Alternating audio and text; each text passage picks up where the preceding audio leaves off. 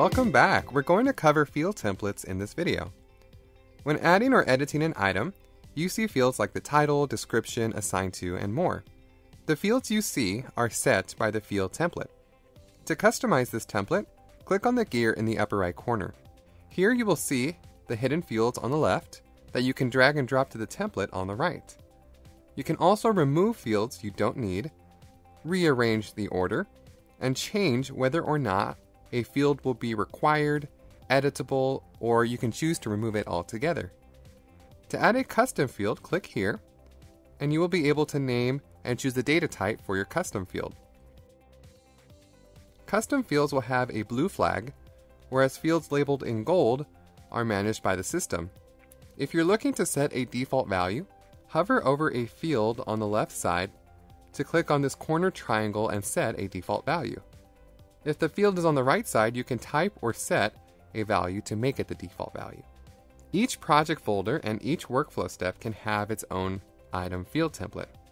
Edit a project folder from the Organize panel and click on the Field Templates tab to customize the project field template for each item type. To add a field template to a workflow step, navigate to Tools, Other Settings, Workflow, and edit the corresponding workflow step to associate a field template to this step. So you can do this from the upper right corner.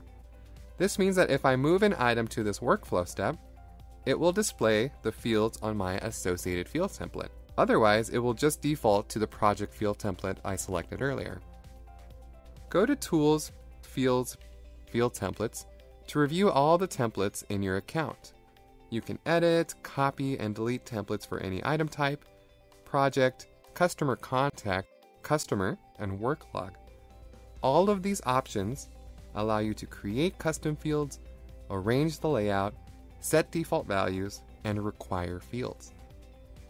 One last thing, notification templates, which are found under Tools, Notifications Templates, use field templates to determine what fields to display through the item details tag. So for example, if you only wish to show a small number of fields, then choose a template you created that only shows the selected fields. Alright, those are the basics of custom fields and field templates. If you like this video, do subscribe to our channel, and we hope to see you in the next video.